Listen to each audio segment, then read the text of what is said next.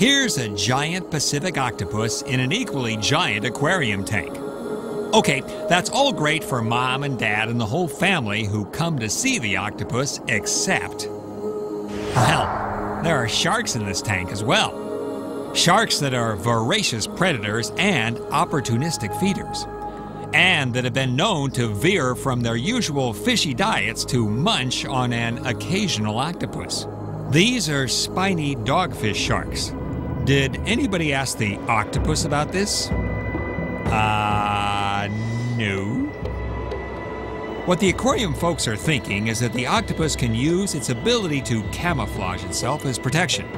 And if that doesn't work, it has the strength to fight off the shark, or at least dash to the nearest hiding hole it can squeeze into.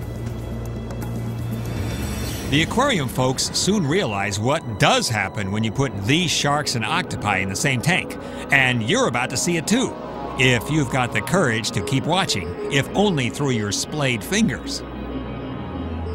The octopus, not in the habit of attacking sharks. The shark, sharp spines jutting up from its dorsal fins that can puncture anything that touches them. The octopus, can its powers of defense save it in such tight quarters?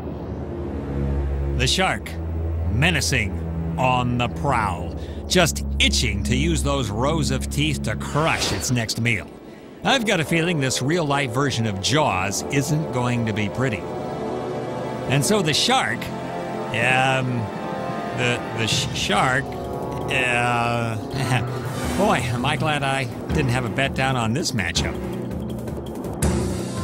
That's right, this is what happened. The giant Pacific octopus, as seen here in this amazing so close you feel like you might get squashed footage, was making short work of the shark in the tank.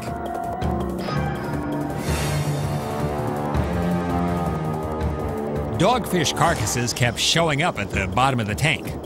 What you're seeing, this footage, was taken to see what was doing in these supposedly invincible predators.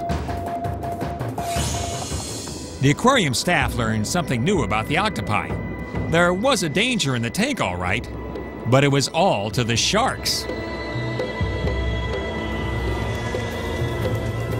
That's one way to defend yourself from a predator. Eliminate them.